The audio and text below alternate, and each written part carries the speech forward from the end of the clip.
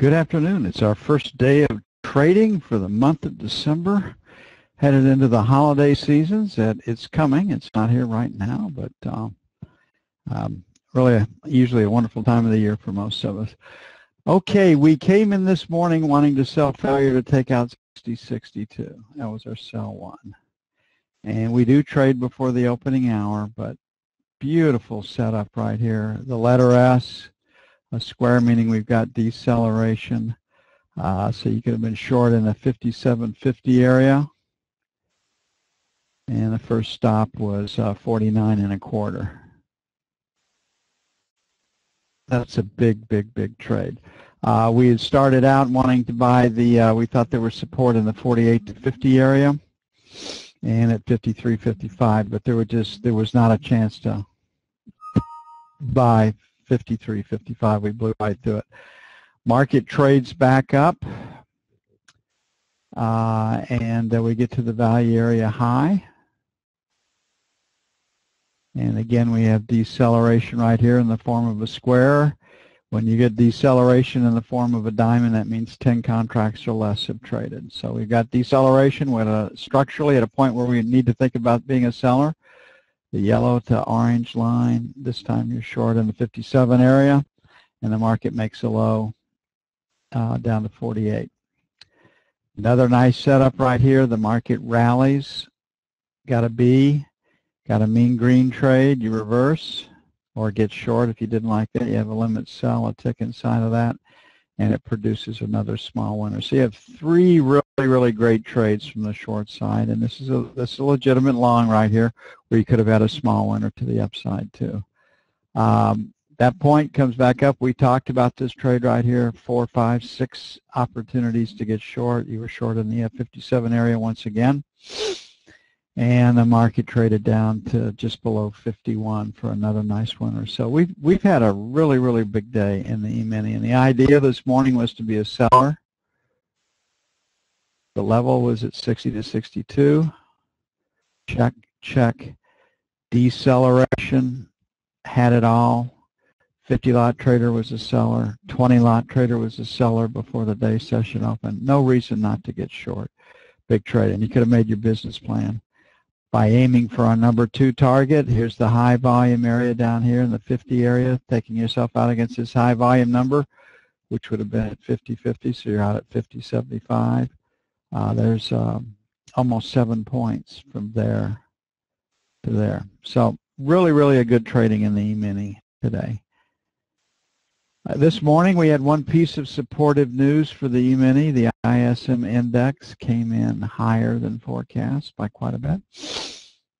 Markets PMI number came in lower than forecast. If you read the news from the world, the economic news, generally speaking, is worse than forecast. Not all times.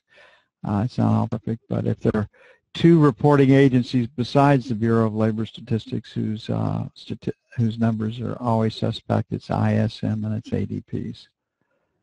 Pretty clean break in the market here in this 55 area. You can see it right there. Lower high, lower low. Everything points on this screen to be a seller. And if we close it below 60, I think the market's telling us to get short to retest today's lows. I think we're headed for the 37 area because that's where the high volume number is. That's where the attractor without a change in the news. Okay, looking at the F2 screen, you can see we've got a B. Possible move here out of the middle, out of the 53 area, but we also have a pretty strong B behind us. So getting short to retest support and or take it out. Everybody thinks a B means sell, a P means buy. It's true in the general sense, but what it really means is you have a B, retest support and or take it out, a P, retest resistance and or take it out. And it's a fine distinction, but it's an important one. So here we are at 57, and we've got a low right here. We've got this spill from Friday. We've got this 2-letter ledge. We've got our high. So the 60 to 65 area right here is pretty good resistance, and if we can stay below that, the market can sell. So 59.61 is sell 1, 64.66 is sell 2, I do want to get short to see if we can bust the low, so we'll keep 48.50 as buy 1. And then our 45 area plus or minus is buy 2. I think the market is going to try to trade lower at least one more time.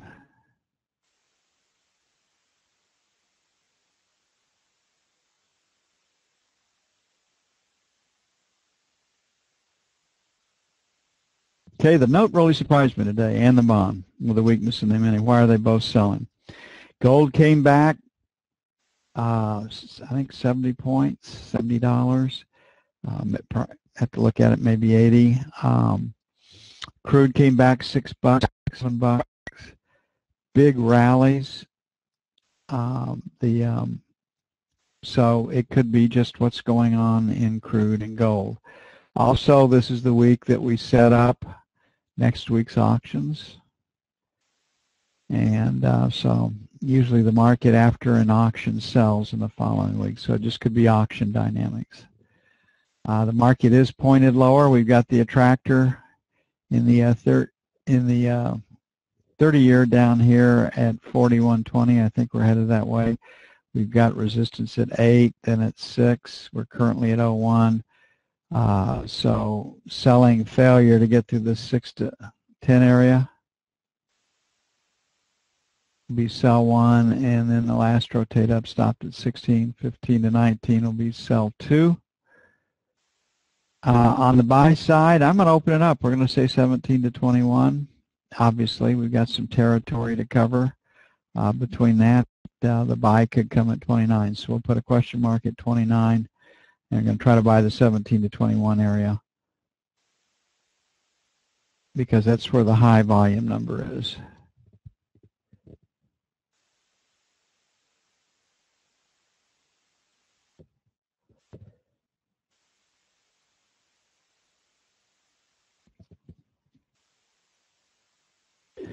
Now to the note.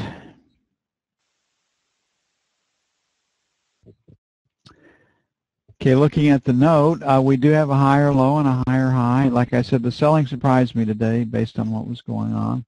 I have to keep an eye on the E-mini. If the E-mini rallies, it's going to make for a pretty easy short in the note. If the E-mini is selling with some momentum, makes the short questionable. It's a different deal. But F1 says buy, F2 says sell. So we've got a split. The two time frames are not congruent. And that usually yields a trading range market. Okay, we did a C split here, and the reason it's a C split is that it took out support at A or B. Normally we split right out of the middle, like here, or like here. So 28 is the first little low. We've got some support here at 26 to 28. Next spot down there is 2021. So in this situation, because of knob spread selling, I'd like to get it done close to 21, but we'll make buy 1, 21 to 25, and then 13 to 17 for buy 2. On the sell side, we're going to sell failure to take out 2 to 6. And then the last rotate stopped at 8, selling 8 to 12.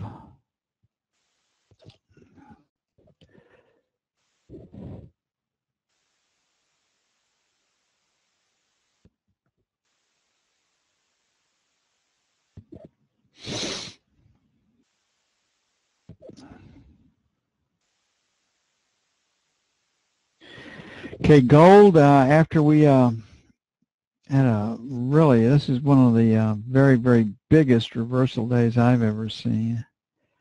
And again, a lot of this reflects the illiquidity and the schizophrenic nature of markets, the way they are. I mean, everybody sits back, then they pile on. And it doesn't make for comfortable trading. But that's what we have to live with today. So way down below, we've got 1100 as potential support. We're at 12.11 right now. The start of the selling started at 12.25, 12.30. Kind of where we are right now. 100 points off the low takes us to that 12.30 area. So that might be a good place to think about getting short. But we've got an outside day, and that usually yields a trading range the next day. Looking at the F2 screen, it's a very, very strong P. So you are looking for places to buy it off of this one. And again, put those two together, and it tends to yield a trading range day. So we're right back in this high volume area that we spent some time in before. So 15 to 18, sell 1, 23, 25, sell 2. Wrong if we go through 12.30. On the buy side, we had a breakout. We're at 11. We had a breakout at 5. So 5 to 7, very, very aggressive. Buy 1, and then 1,200 plus or minus buy 2. I think the best short is wake up, see them going short in London, and join them. Get short. We've had a very, very strong rally. We've covered a lot of distance, almost 100 points. 100 points off the low would have us short at 29. That's a pretty good trade. The 5 to 7 is a very aggressive buy. Again, I'd like some help from London on that. But the real big market, I mean, how could you forecast a move like we had today? $80.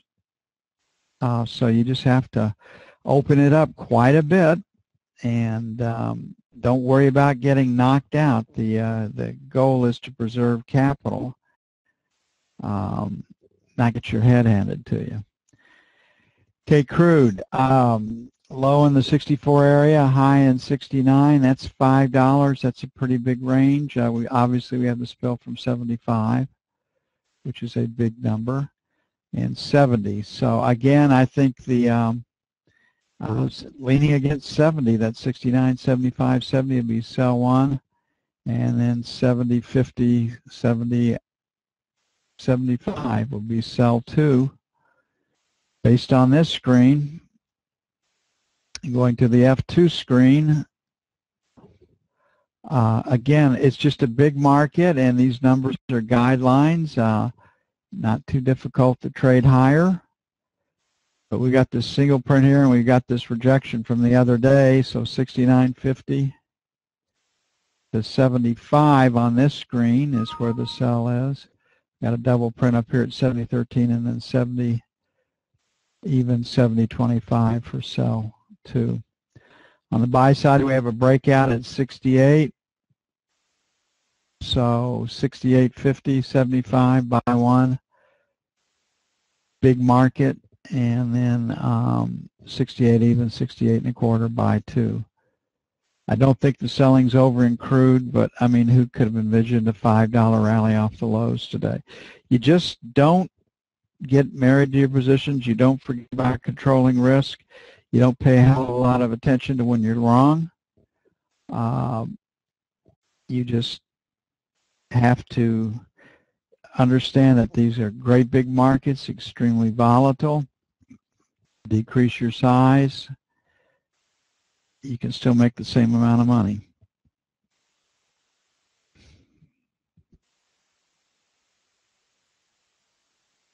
And last but not least, the euro.